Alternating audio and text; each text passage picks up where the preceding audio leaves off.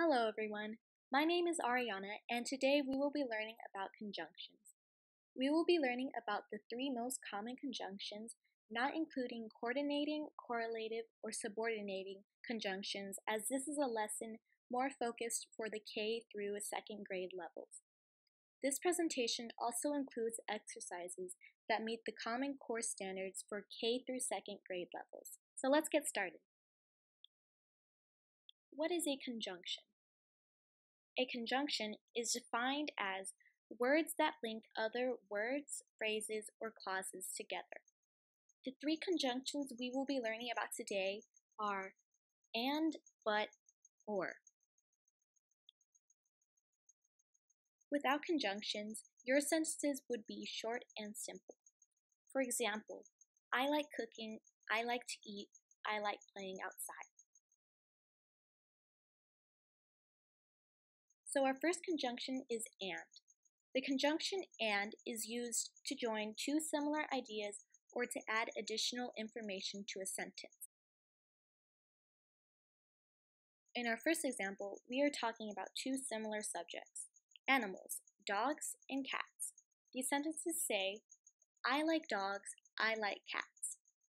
To combine these sentences, you would use the conjunction and to glue the sentences together to say, I like dogs and cats. Here you are addressing that you like two similar subjects in one sentence. You like both dogs and cats.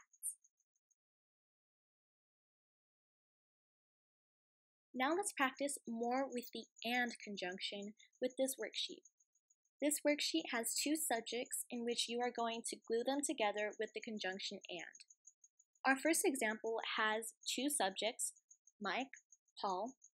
You are going to glue and in the middle to say Mike and Paul.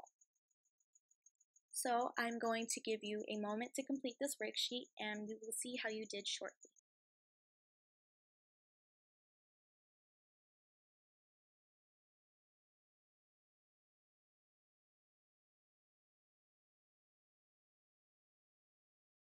Alright, so for number one, we have apple, orange.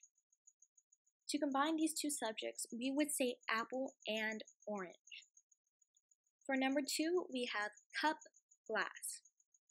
So you would say cup and glass. For number three, you have chair, bed. So you would say chair and bed. Number four says pig, cow. So you would say pig and cow. Now for number five, cake, pie. You would say cake and pie. So basically, and glues these two subjects together. And also notice that all of these two pairs are similar subjects. So for example, apple and orange are both foods, cup and glass are both utensils, and so on.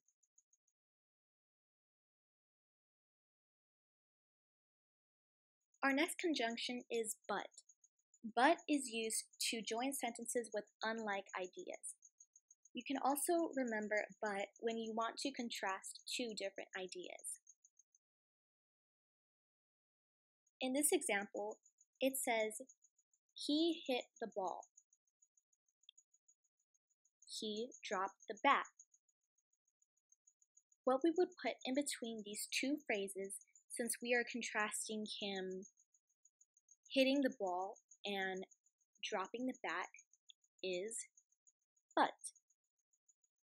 So it would say, he hit the ball but dropped the bat.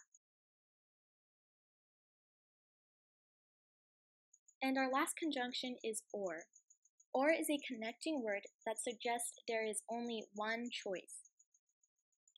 Here, or is used to give a choice of either reading or writing. So in this phrase, it says, I can read, and in this phrase, it says, I can write. And to combine the choices, you would say, I can read or write. So in our last exercise, you will be deciding whether each of the three sentences will have the conjunctions and, but, or. I will give you a moment to fill in the blanks on your own, and I will go over the corrections in a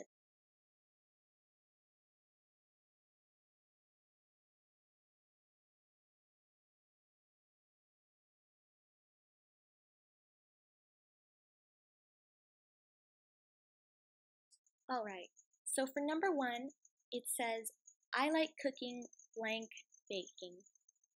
Here you can see we have two similar subjects, cooking and baking.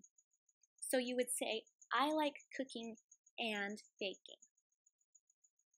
For number 2, it says, Aaron ran after the cat, blank, he could not catch her.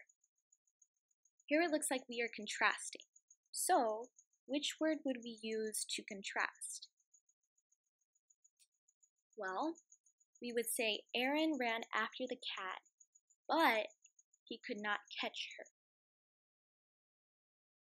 And for number 3, it says we can eat pizza blank hot dogs for dinner. So it looks like we are giving two choices, pizza, hot dogs. So a choice means that you would use the conjunction or. So you would say, we can eat pizza or hot dogs for dinner.